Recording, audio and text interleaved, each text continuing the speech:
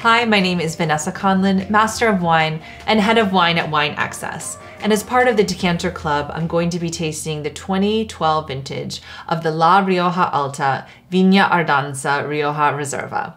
So Rioja is arguably the most famous region in Spain. It's in northern Spain, and it's protected from the Atlantic Ocean's cooling influences by the Sierra Cantabria Mountains. So it allows for a long, dry growing season, which is really perfectly suited for its native variety, Tempranillo. Within this region, there's a contrast of traditional and modern producers, but this is very, very singularly a traditional producer.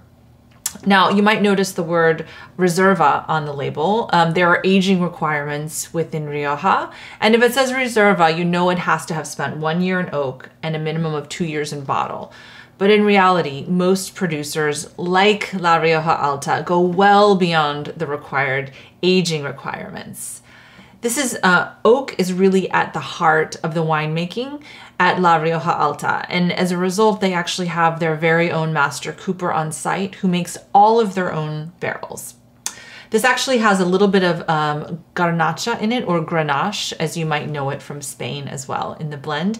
And it was aged for 36 months in 4-year-old American oak. The fruit is sourced from several different vineyards throughout the sub-regions of Rioja Alta and Rioja Oriental. But let's taste this together, this wine that received 94 points from Decanter.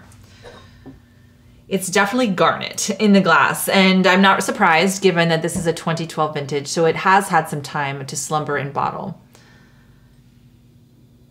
On the nose, it has that really distinct note of American oak. Right off the bat, I get this sort of coconut dill aroma.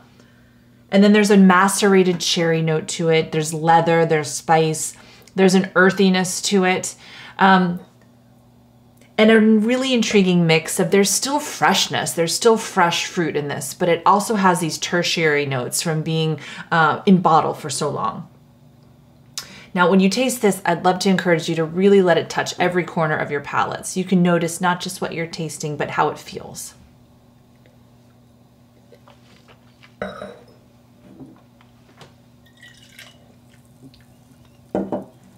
It's very mouth-filling.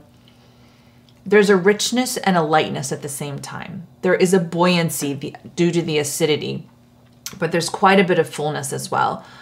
The tannins are kind of sandy and soft while still present. I definitely feel a drying sensation on my tongue, but it's not those really aggressive or firm tannins that you can find in other regions. And that makes sense both because of the variety, but also because it's had time to resolve in bottle over time. Again, that sort of balsamic note to it, macerated cherry. There's a lot of earthiness to it. And definitely, again, lingering on the finish is that classic marker of La Rioja Alta of American oak. Enjoy.